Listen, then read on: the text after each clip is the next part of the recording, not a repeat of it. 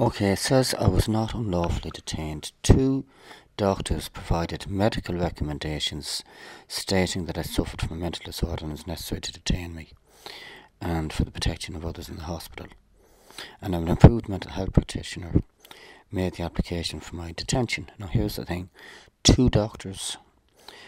In the room with me, the two doctors were Dr. Qureshi and Dr. Willis. Now, they provided medical recommendations.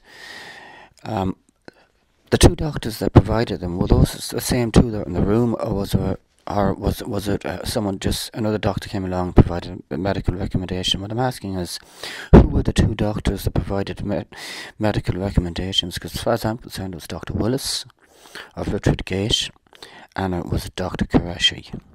But I'd like to know who they were, if it was my